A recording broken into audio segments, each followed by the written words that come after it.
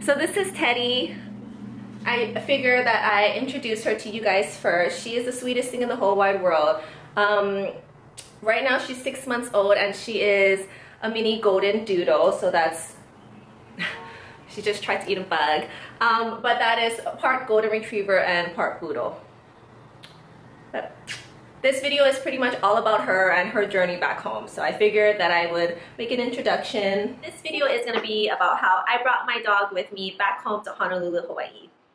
If you don't already know, Hawaii has one of the most strictest quarantine laws, and that is because we are rabies free.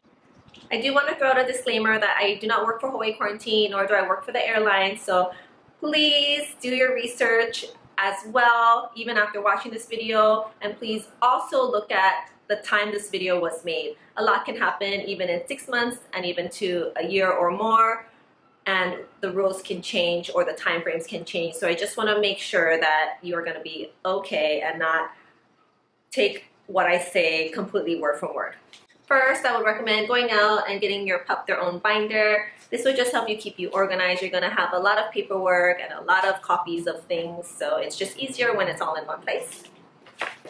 This is a checklist that you're going to need to read over and over again and just make sure that it's completely ingrained in your head. I'm going to be talking about checklist 1 today because that's from the mainland to Honolulu. There is other checklists if you are going into the outer islands, for instance, like Maui, but we are just going to talk about checklist 1. I'm not going to bore you guys and read off this whole checklist. It's very tedious and there is so much going on. But I do recommend that when you use this checklist, be very thorough and go through it. Check out the boxes, fill in any of the lines that are open, just so you stay on track and it feels good to know that everything is going to be okay. I'm going to break this video up into a couple subjects just to make it more simple. The first thing that you have to do is get your dog's rabies shots. I got Teddy when she was a puppy at 8 weeks old, and it could vary where you are, but in Seattle, none of the vets would do her rabies shot until she was 12 weeks. So we started Teddy off at 12 weeks old with her first rabies shot. You're going to get another rabies shot, but you have to wait 30 days after that. So in total, 2 rabies shots, 30 days apart. And then 21 days after your second rabies shot, you have to go to the vet and do something called a FAVN blood test. The FAVN test is pretty simple. You just go to your vet and ask them to draw the blood, and then you can choose which lab you want to send it to. There's 3, I believe, that are listed on the checklist. I ended up using Kansas State University. The results typically take 3 to 4 weeks. However, with Kansas State University, you can choose to do a stat service, and the test itself is around $90. And then if you choose to do the stat service, it's an additional $170. I ended up doing the stat service because I was on a really tight timeline on coming home, so I didn't want to run into any issues and being not able to move around my schedule. If you end up doing stat, you can get the results within 1 to 2 weeks instead of 3 to 4 weeks. I ended up getting my results within 3 to 4 days, so that was really helpful. The doctor can either send it out for you or you can send it out yourself. I ended up sending it out myself because I wanted to make sure that it could get there as soon as possible. Packing the blood sample is pretty simple as well. You start off obviously with a box. You want to make sure that your blood sample is a tube. You want to make sure your dog's name is on it and the microchip number.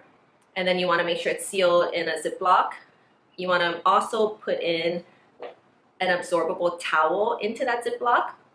And then when you put it in the box, you want to have an ice pack in there. And then if there's any empty space still within the box, you want to fill it with bubble wrap. You can either do overnight shipping or next day air. I ended up using UPS with next day air, and it came out to around $80. The 30-day countdown begins the day after your chosen lab gets the results.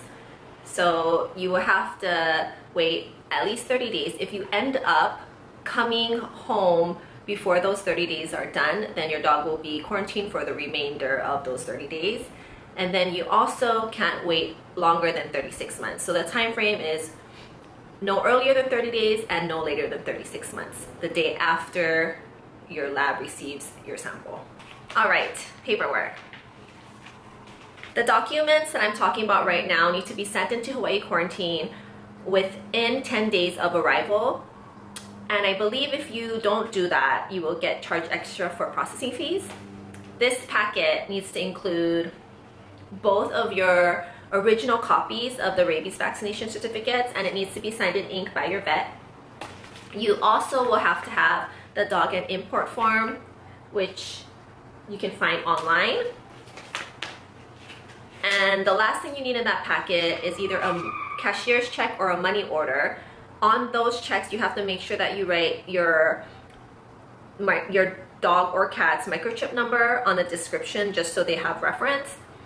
Depending on which program you end up choosing for your dog to go into will determine how much you have to pay. I ended up doing direct release, which is no quarantine at all, and I ended up paying $185 for that.